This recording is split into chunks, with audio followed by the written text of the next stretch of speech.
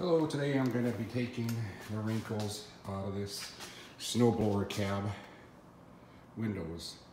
And to do this, it's fairly simple. All you need is some heat, usually from a hair dryer, or if you have something like extreme like this, like a power stripper, that's what I'm going to use.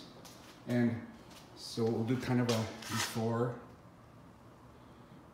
and an after.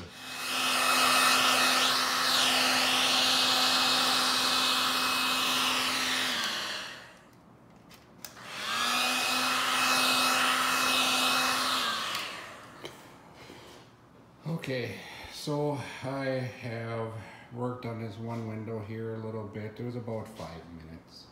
I was just going back and forth and just to get this the plastic window pliable so I can kind of stretch it in a few different ways while you're drawing it, because if you just pull on it a little bit, it'll stretch it out and it'll eventually get those wrinkles out. As you can see, it's better. I'm still working on this one, like, and here's like here's what it was like before, just really, really rough. But eventually, it'll all come out here.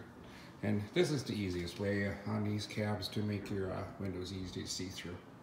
And I'll keep on working at this and I'll be back.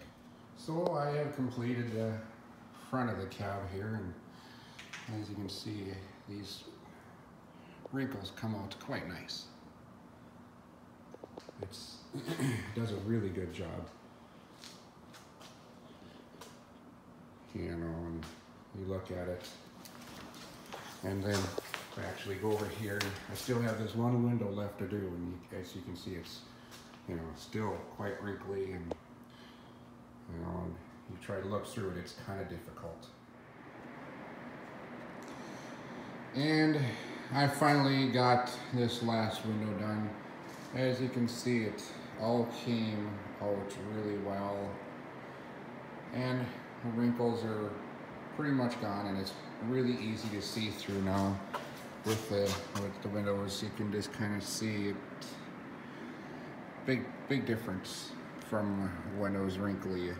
And as you can kind of see, I've already used the cab, and it's really nice to see out